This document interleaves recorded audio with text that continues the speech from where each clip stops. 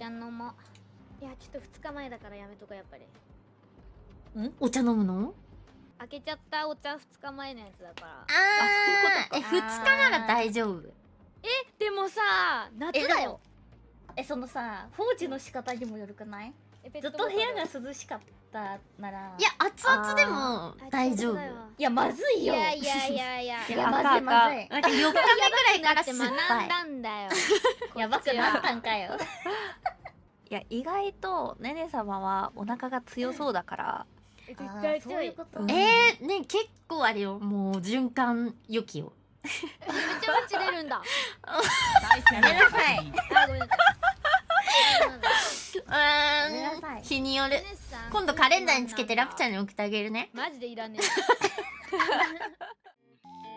え。Word of the day。大丈夫。大丈夫。大丈夫。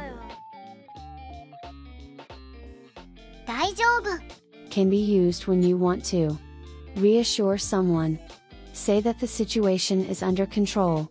Say that you are, someone is, something is, all right or safe.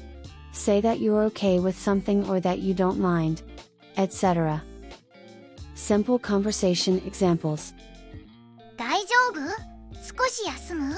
Are you okay? Do you want to take a break? 大丈夫。ありがとうね。I'm fine. Thank you. すごく緊張してきた。I'm starting to get really nervous. 大丈夫。うまくいくよ。It's alright. It'll go well. 遅れてごめんね。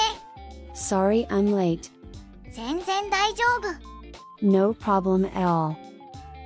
Feel free to practice in the comments section. 本日は以上です。ご視聴ありがとうございました。